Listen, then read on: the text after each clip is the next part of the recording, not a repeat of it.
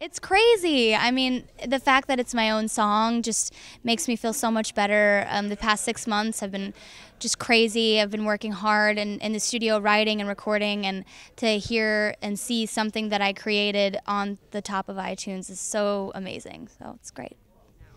I've been able to get in the studio with some incredible people. Dan Huff is producing my album, who is just absolutely incredible. I'm honored to work with him. I still have cameras following me around. I'm shooting a docuseries for CMT. And I'm on tour with Rascal Flatts. So in general, I'm just way busier.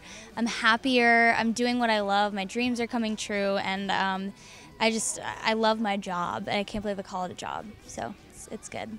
It's fun. I mean, they've had such an incredible career. They continue to grow, and they're relevant still after all these years. So I'm learning from them, and I'm trying to be like a sponge and absorb everything that they're showing me and teaching me.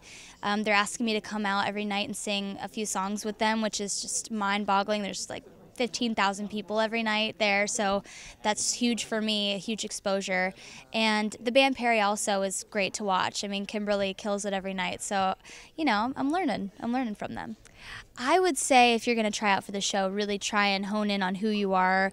And, you know, it's funny for me to say that because I started off pop rock and then I kind of gradually went into this country pop rock thing, hybrid.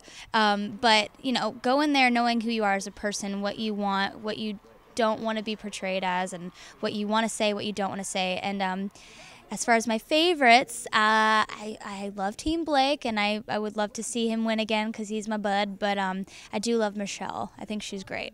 So.